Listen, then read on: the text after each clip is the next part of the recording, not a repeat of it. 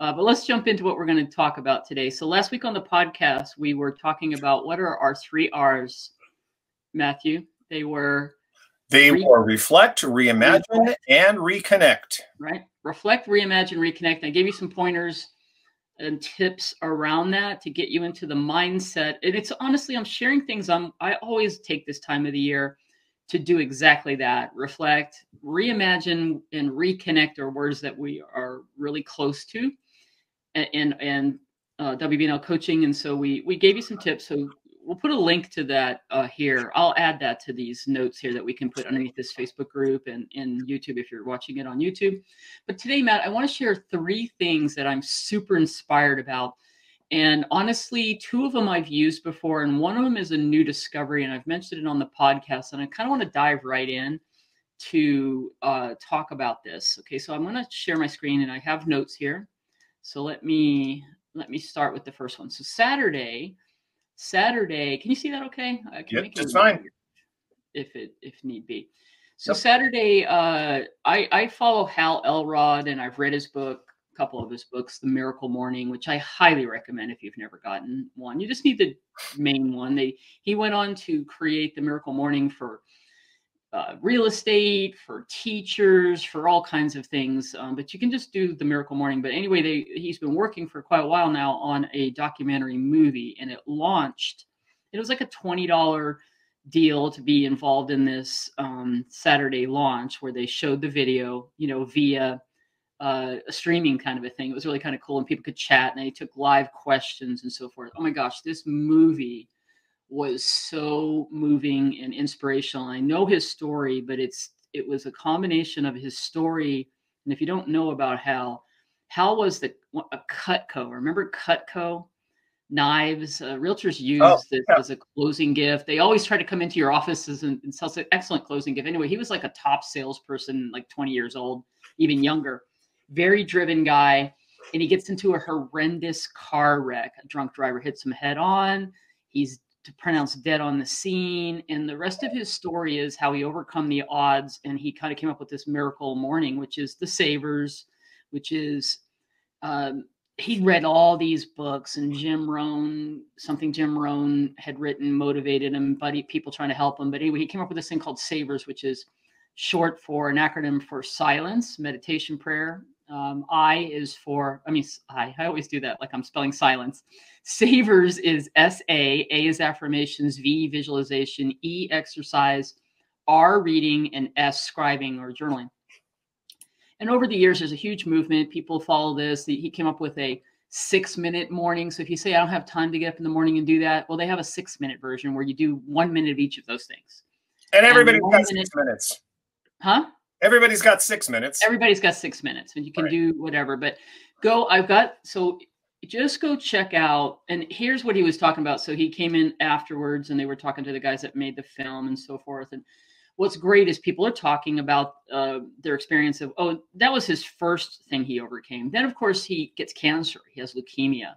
And then it came back, and his story is just amazing. I don't want to ruin it. You got to go, either read the book, or the book doesn't cover his cancer journey, but this movie is super inspiring. You think you're having a bad year or bad life or whatever, go see what this guy did and what his mission is. And he's connected with his passion. And the thing that I really got out of that movie yesterday, because I'm on this same journey, is he was a bit of a workaholic. He was driven to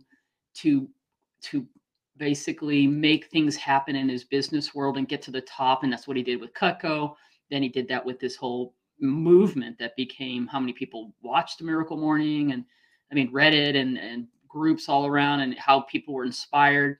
And now he has, and then he gets married, and he has 2 children, and he has cancer, and cancer taught him that we're here for one reason, and it's our relationships. It's about love and our relationships, which I always keep coming back to. And all these other things that we do outside of ourselves, if we don't have those things, then, what's the point, right? So, oh my gosh, it was just so moving. So you can go to mymiraclemorning.com and get information on the movie. And so here's the thing that I wanted to share. A couple things he says, win the morning, win the day, 100%. I've been talking about daily routines. And then one of the things I love that he says, he goes, I've lived my life since all these things that have happened to me with with 30-day challenges all the time. Like his advice was, pick something in your life that you want to work on and just commit and focus. And it's what I'm going to talk about next week on our podcast, intention and focus, and using that Bagua map for feng shui. Awesome. But live your life in these 30-day challenges. You can do something for 30 days. And then generally they say it takes about 60 something days to make a habit, but still I like the idea of that. So he's got a thing here. When you go to mymiraclemorning.com, you can download all this free stuff. And get into this, join their community on Facebook and start having a community helping you with what you want to focus on in the next 30 days. Or to do this daily routine. The Saber routine is just one of them, right? Yep. But later you can do 30-day challenges for yourself. We've tried it with gratitude and different things, but I like the idea that every month you choose something to work on. So highly recommend that. Go check that out. Go watch that movie and see if you can adapt. And he was even like, look, if it's too much for you, choose one of the savers and focus on that for 30 days. So maybe you choose just getting up and meditating or praying, and so on. So the next resource, so love that. Got to recommend it highly. The next one I want to tell you about is Christine Kane. So I don't know how this lady came into my life. I don't know if she was through some of the things I follow. It was recommended. And I get so many emails. I generally just like, okay, I can't look at anything else. I can't, but I'll just peruse. What do you do, Matt? I read the headline. That's why the subject line is so important. I read the subject line and I make a decision on whether or not I'm going to not delete it right away. If I don't delete it, then that means I might get back to it until I do another purge, and then I either look at it or delete it. What do you do? I pretty much do the same thing. It's like you do the random scan, right? And you come, do that. I did that this morning. I mean, my gosh, during the holiday season, you get 100 emails in the morning when you open your email up, so you've got to do the quick run through and do your delete and then come back. So I did that. As a matter of fact, I'm sure I'm going to buy a gift today from somebody that I've been avoiding for a while, and I will go onto their site and it'll be the last pickup item. So. Oh, that's so funny. I know we're getting down to the well, no, that's the whole point. It's like, you know what? This is where consistency makes such a big thing, right? It's like, they are consistent about getting that stuff to me all the time, and today's probably going to be the day. So I'm telling you, that works. That tactic, even though you find it annoying, if it's of value, let's just digress for a second, because it does impact our business. For us, for real estate agents, for real estate professionals, that you're trying to stay in touch with people, you have to have a consistent value-based touch. And if it's something people want, they might delete it, but if you consistently do it, they're not unsubscribing, then you got somebody who you're continuing to build trust and rapport with. Well, that's what happened when I got this email. And what caught my eye is she was launching a new book, and the email was well written, and Soul Source Entrepreneur is the name of the book. So I immediately went, I got to know what that is. That's so cool. So I went and read about it. I read some reviews, and I went ahead and got it. I got it, and I started reading it. I was sharing with Matt. I haven't read a book in a bit. He knows that I always read. I don't read fiction. I'm always looking for new nonfiction books. And this one got me. It hooked me because she is real. I love the way she writes. It's the way she talks. She's no nonsense, filters. She doesn't care what other people are thinking. And I mean this in a way that she's authentic. Yeah. She's authentically herself, and she's not worried if the other part of the marketing world and the business world says that you're too woo-woo and this, and she really speaks to all of that, and it really spoke to me. Highly recommend this book if you are more creative, and it's a nice balance, because she's a super successful entrepreneur. She's an American songwriter, really. So you look up her Wikipedia, she's written tons of songs, and she created her old indie label, and she promoted it all herself, and that got her into the business world. But she always did everything. This book is all about her journey of how she was like, I don't care what these other people say, and hiring different people to try to help her, and they're like, this is not going to work, and she trusted herself. And it launched a incredibly successful coaching company called Up Level You, where she helps other entrepreneurs follow the path of how you can trust your inner guidance, your intuition, set intention. It's not like The Secret. She actually talks about The Secret, because I love her, because I'm reading her and I'm like, oh my God, I've said that, or I believe that. And when you find somebody, and I'm just sharing, this is for me, you got to find what works for you. But if the things I'm saying are resonating with you, that you really do believe in setting an intention and moving forward, and that you create your life. It doesn't happen to you, then you'll love this. So a couple things as I get into it, I've just been devouring her information because I just love it. So her podcast, honestly, she started the podcast as she launched the book. So she's up like to 25 episodes. They're brilliant. The one I'm about to listen to right now is Your Ideal Client.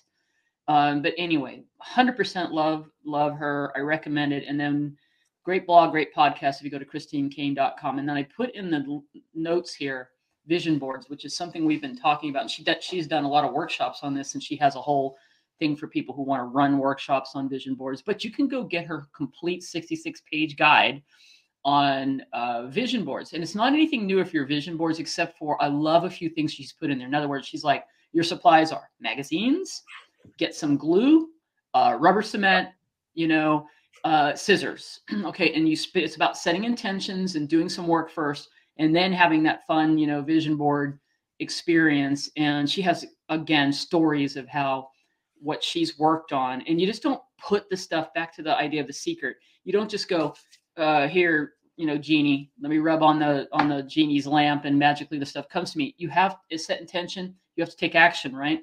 And she talks to all those things. So you set your intention, you work on your subconscious mind, go back to these savers with Hal Elrod. You're working on affirmations and visualization. You set yourself up every day to create the life that you want, the life and business that you want. And that vision boards, highly recommend that. And then the last tool, Matt, I'm using, I just did it this morning. I'm such a fan of Kelly Howell. I have been for years. And brainsync.com, guided visualizations. There's several free ones that you can get over there. And I'm going through her meditation masterclass right now. There's some science behind her visualizations. It's all about the binaural beat and the science behind left brain, right brain, and certain tones, and then subliminal messaging. And she has something for everyone. It's on attracting wealth, to love, to losing weight, to if you want something specific, to just inner peace and being able to sleep better. I just pretty much have a whole library of her meditations, and I like them because they're guided and it helps me. And I'm going through her masterclass right now, which is very good on teaching, getting back to basics of meditation. And, it just starts with get up every day and do 5 or 10 minutes of meditation. And that's what I'm doing. But it helps me to listen to her. And I did that this morning. So 3 tools to help you guide yourself into the right mindset as we finish up this year. I just highly recommend you check one or all of them out, see what resonates with you. And if it's not any of these things, just, find something that does. I think it's just about taking action, Matt? Absolutely. And I was going to share some of these things, but I think that you could just go to them. I don't need to bring those websites up. But if you go to those sites, or just go check it out, and if you're in the Facebook group here, YouTube also, and you have a great tool or resource, share it with us. I always like to discover new things, things that are going to help us stay on track, right? Right. There it is. That is my my tip. Your tip for today. And don't forget, everyone, we have coach tips every Monday. We have Canva tips every Friday or every Wednesday. We have the WBNO podcast every Friday and every Tuesday. And I thought I had this in here, but I guess I must be a different banner. Every Tuesday, we're doing tech tips. So 4 things a week happening here in the Facebook group. So, 3 of them in the Facebook group and the podcast separately. So don't miss those. Tomorrow on our tech tip, we're going to do 360 cameras. And then on Wednesday, we are going to be talking about how you can enhance your newsletter. You know what, Matt? I like that. I'm going to start doing a KV Core series. So if you set everybody up with the Canva, setting up the things for the newsletter, then I'll do a tutorial on how to build it and how to build a hyper-local newsletter for KV Core or whatever CRM you use, but it'll be specifically for KV Core users. You'll be able to get a lot out of that. Perfect. All right, everyone. Make it a great day. Hey, remember, win the morning, win the day. Like that.